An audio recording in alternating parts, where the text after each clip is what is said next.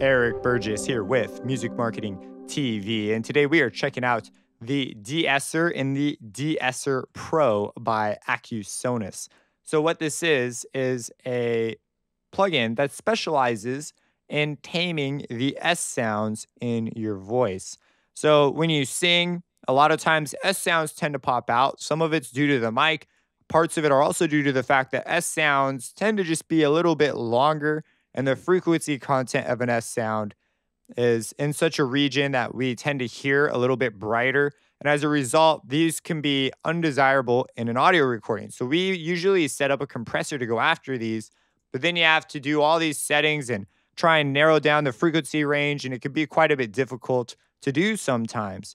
Where here, this is a very straightforward one knob solution, and it uses an intelligent algorithm that they've developed in order to sort of accomplish this. And let me just go ahead and give you a demo and stop talking. So here's the audio recording, and it's got S sounds all over the place. We're going to use it to sort of experiment and see what we can do here. So let me go ahead and just play this for you.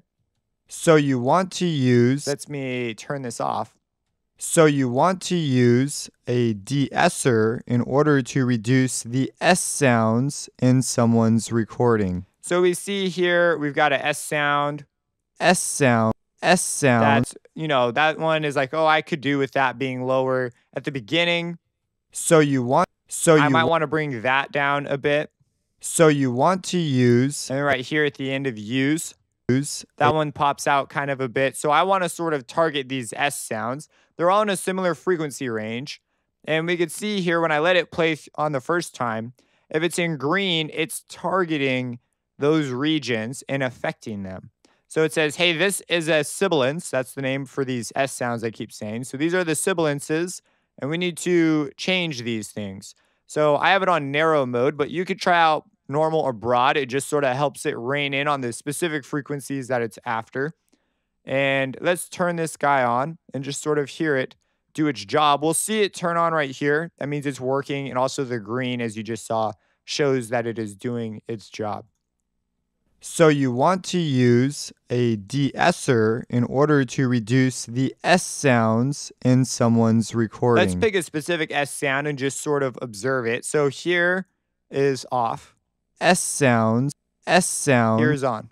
S sounds. So you see this has been dampened quite a bit, but it's not been removed, because if it was removed, that would sound weird. Let me bring it to 100%.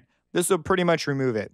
S sounds. As you can see, it sounds like I have a lisp. And you notice that the TH, there's like a TH kind of a sound there, but the S part of the sound is just pretty much gone.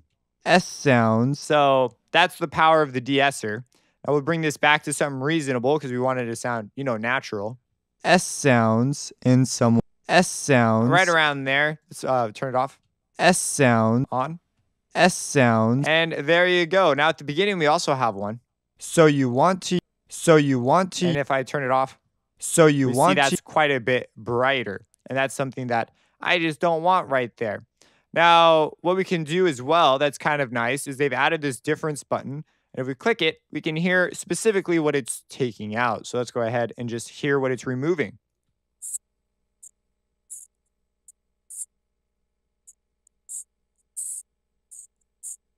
You see, that's pretty dang wild how accurate this is, and it's going right after the sibilances. So a very straightforward solution to a pretty common problem, and it is significantly faster. Now there's one other button on here I haven't talked about.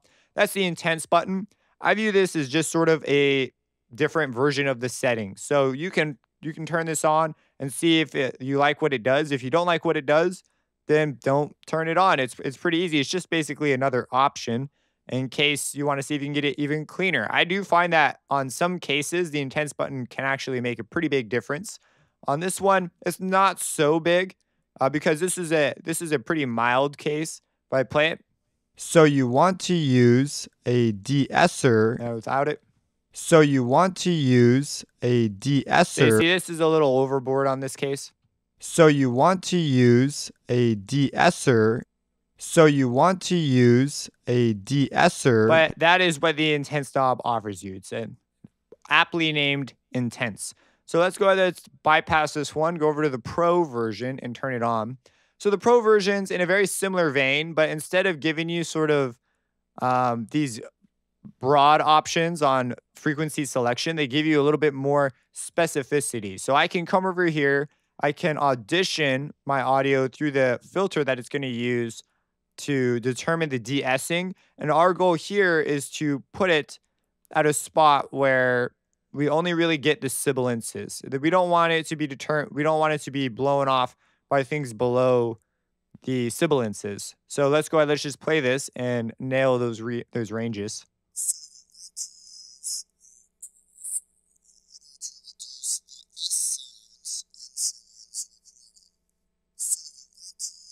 Right around there.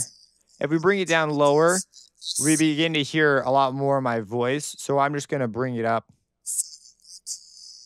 Because we're going after wherever we hear the s, wherever this is, that's where we want. And we want to move up.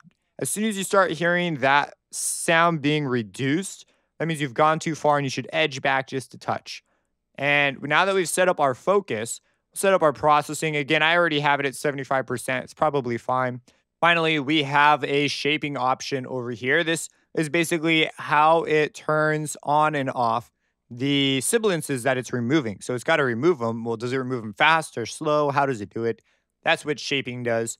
And I find that sharp tends to add actually a little bit of intelligibility back, but sometimes you might like soft. It might just end up being more transparent.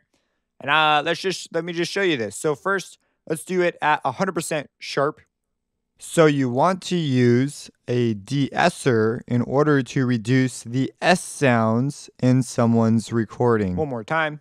So you want to use a de-esser in order to reduce the S sounds in someone's recording. Now let's go for sharp. Let's go for soft and just really listen.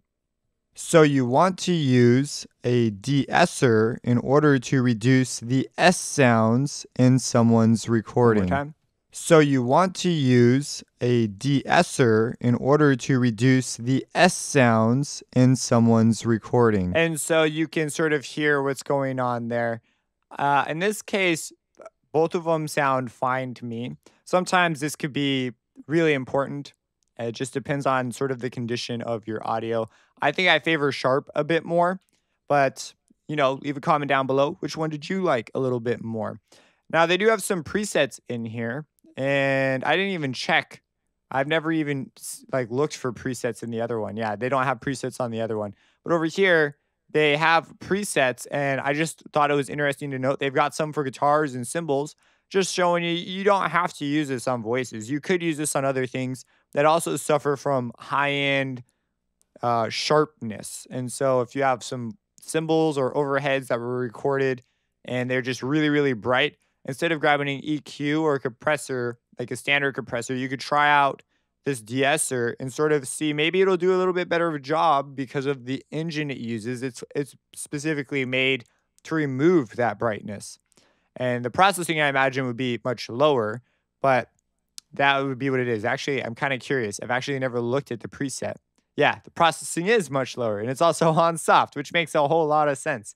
So anyways, that is the de-esser. If you have any questions about this stuff, let me know. Subscribe and hit that bell icon for future videos, and have a blessed day.